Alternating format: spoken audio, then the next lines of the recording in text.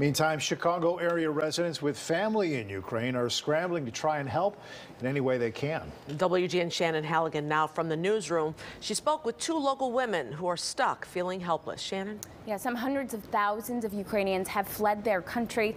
Others don't want to leave their homes. And for families here, they're left frustrated trying to keep loved ones safe.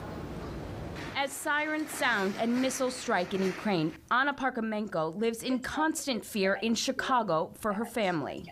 He did ask me to take care of his family if something bad happens. And that caused an enormous panic. Anna's parents live in northwestern Ukraine, but her brother is an officer in the Ukrainian army and lives in Kyiv with his wife and 4-year-old daughter.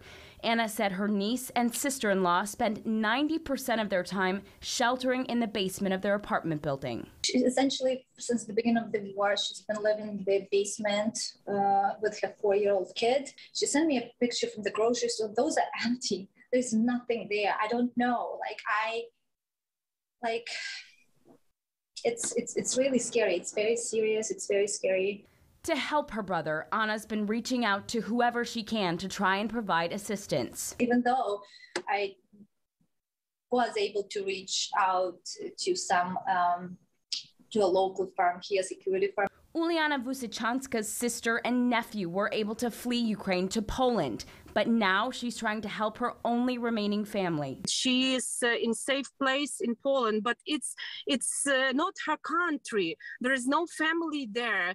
She is alone. Uliana has been on the phone constantly trying to get her sister a visitor's visa to come to Illinois, but that's been denied. I'm just shocked about this whole situation because she's alone there. I can help her. I don't need her to stay here forever. He even doesn't want, because she has home there. She has everything there. I just want to save her here.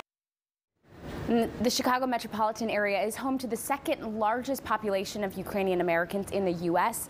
Elected officials like Senator Tammy Duckworth have pledged support for the Ukrainian community. Live in the newsroom, Shannon Halligan, WGN News. So sad. Shannon, thanks.